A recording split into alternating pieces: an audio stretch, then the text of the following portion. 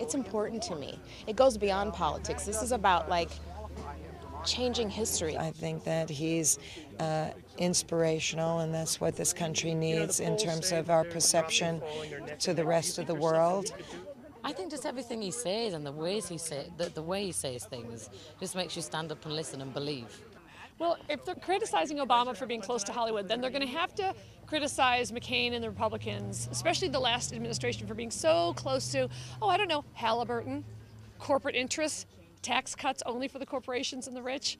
So wake up, Fox News, and quit with the crap. He's also very bright. Wouldn't it be nice to have a smart guy in there? Remember when we thought that the cowboy was adorable and a swagger was important? Well, now we know that was wrong, and it's important to have a smart guy who knows what he's talking about.